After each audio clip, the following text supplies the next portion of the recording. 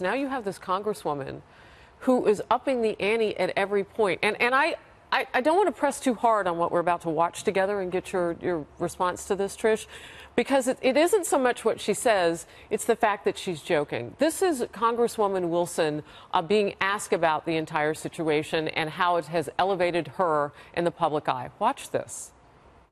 You mean to tell me that I have become so important that the White House is following me and my words? This is amazing. That's amazing. That is absolutely phenomenal. I have to tell my kids that I'm a rock star now.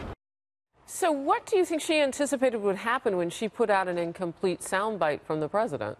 I mean, he denied it at first, and he should have said he said it, because he did, but it wasn't the whole quote. I think she anticipated exactly like this. I think she anticipated, hopefully, in her mind, becoming a quote-unquote rock star. This was done for political purposes. This was not done with the thoughts of the family or, frankly, the thoughts of the country behind what her actions were.